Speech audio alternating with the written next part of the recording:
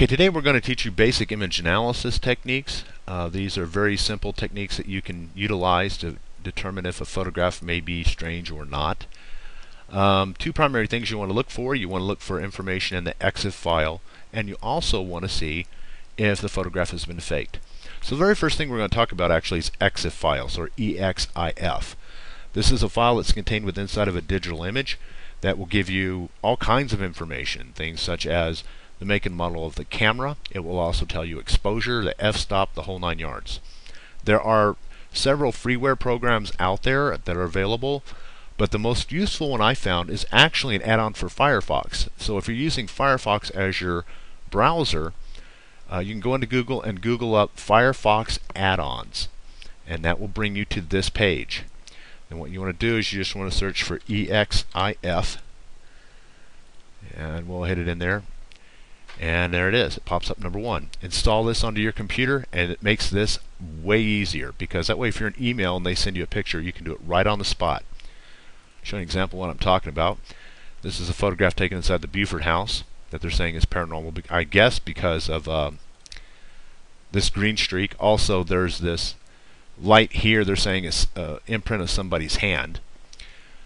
You right click on the image and select View EXIF Data, and that brings up the program. And you can see right here the exposure time on this is 2 seconds. That means this thing should have been on a tripod to begin with. More than likely what it is, you can tell obviously because this is the green record light on this camera or recorder, and that's the apparently it was over here and they moved it across. This is just light bouncing off either from a camera, it could have been an image from a flashlight, no telling. It's a crappy picture, it's not a ghost. I'll give you another one here. This is another one that's being claimed to be paranormal. Oh, we can see a ghost face. Ooh, spooky. Let's see if it's bad photography or not. We'll pull it up. The EXIF, I right clicked on it, selected EXIF information. There's your answer. 2 second exposure. Way too long to be held by hand. This is a crappy photograph. She's probably holding a candle, and there's a candle burning here. And naturally it's illuminating your face, and as the camera is being slightly moved while you're holding it for that 2 seconds, it creates the blur. So yet another crap picture. Now I wanted to show you this one. I mean, this is very obviously another long exposure. There was someone standing here and they moved. But there's something I always tell everybody, and that's never alter your photographs at all. Because if you do it enough, this pops up, unable to extract some or all EXIF data, meaning you've lost everything. There's no proof. You can't prove a picture if there's no EXIF information. So that's one of the reasons why we tell you guys never brighten it. Don't go in there and do red eye adjustment or anything. Leave it alone. This is another one. I'm saying this is a high charged energy rod or something taken inside the Tombstone Birdcage Theater, Tombstone. Once again, just bang, click on it. We can scroll down here. I don't even have to make that big. 2 second exposure. A lot of times this is not intentional. People just don't know what the hell they're doing.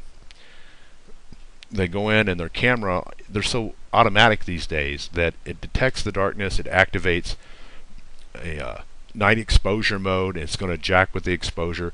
They don't realize it because, you know, they probably didn't read the manual or don't understand, you know, how the camera operates, that it does that automatically. This is another one, another high energy charged light rod. Anytime you see trails like this, it's always going to be an exposure problem, but you know, that's just the way it goes. And once again, here, let's see.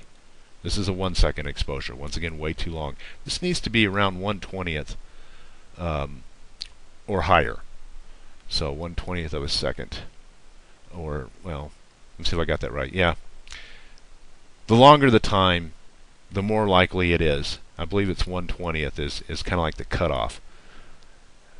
So, you know, you get like 1/32nd. That's not bad. You shouldn't have to use a tripod for that. You go under 120, you're going to have a problem. So that's the first thing we want you to look at for. And this is easy. You just look at the EXIF information. Some of the other information that's also in here, just to show you, because this has all kinds of really cool information at your fingertips. Make and model of the camera. It's a Panasonic DMC And there's the model number. It tells you the picture orientation, when it was modified. It's taken in 2007, August 29th at 17:57 and 13 seconds military time. Whether the flash fired or not, it was red eye reduction mode was utilized, meaning the flash is flashing twice actually. Autofocus mode, which is probably why it locked onto 1 second. Shutter speed, I mean everything is in here. This has also been modified, which is obvious because you see the original date and time is zeroed out. This is another way to indicate a fake, by the way. This time and this time should be the same. Your original date and your last modified time should be the same. And when they modified it is when they put this writing in here. So it actually shows that in the EXIF information. There's another little thing we can use. And what you want to do is you want to Google jpeg snoop. This is a cool program which will let you check for fakes. And it's right here, Impulse Adventure, JPEG File Decoding Utility. It tells you how it works. We also have an article on our webpage. This is how you can tell if a photograph has been manipulated. It works off a quantization table, and it compares the database that's inside of it with cameras. Each quantization table is unique for each kind of camera. What this table does is it tells the CCD how to assign the colors in its memory. Also, programs like Photoshop, GIMP, Paint Shop Pro, they all have their own quantization tables. And when you edit and save it in one of those programs, it saves it with its table. And that's how this thing basically works. I got some photos here. For example, take a look at this one. This one's pretty cool. Ooh, it's Gettysburg. And there's a ghost. Spooky. Daytime ghost, even.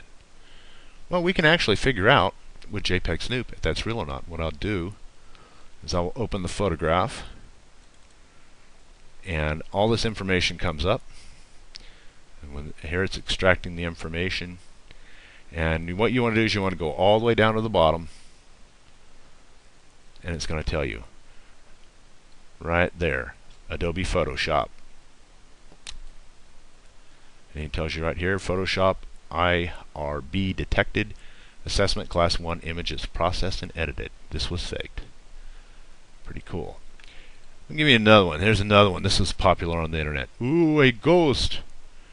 Now, it doesn't take an expert to see this is a very crappy Photoshop job, but somebody might buy it out there. You know? So, it is actually possible to look at that as well. I want to get out of this. Activate my JPEG Snoop again here. So we'll open that one up and we'll see what it looks like. Let's see, there it is. Okay, information comes in, we go down. And once again, Photoshop ISB detected. So once again, this was done in Photoshop. Isn't it just wonderful how many of these pictures you can get away with? Now there's something I wanted to show you about these kind of photographs as well. This is one of ours, taken with a modified camera.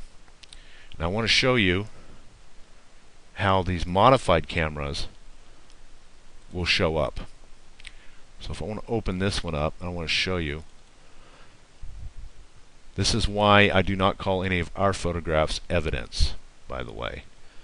Because when you scroll down, it says, appears to be a new signature for a known camera.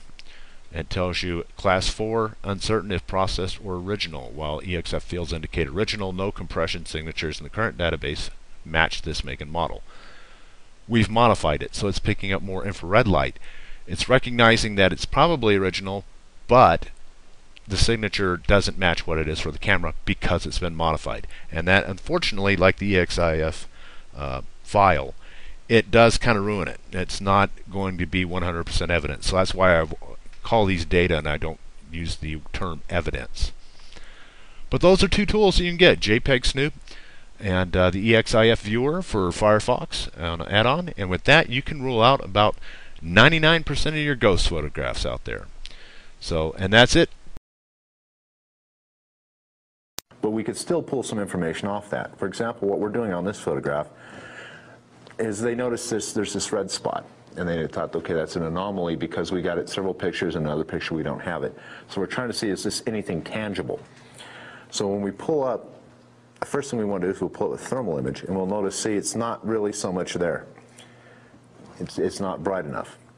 So another thing that we can do is we can look at the spectrum. And the spectrum is just showing you what kind of light it is.